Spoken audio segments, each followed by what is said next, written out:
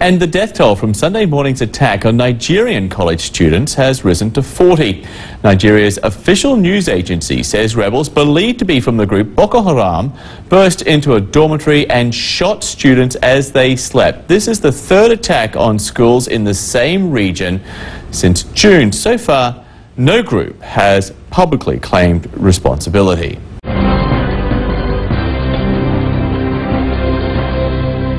Police suspect the involvement of the Islamist extremist organization Boko Haram.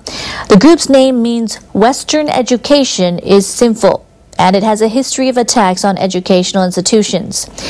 The Nigerian government declared a state of emergency in May and launched a large-scale offensive in 3 northeastern states where the group has its stronghold. But despite the operation, Boko Haram is considered responsible for a series of attacks over the past 4 months.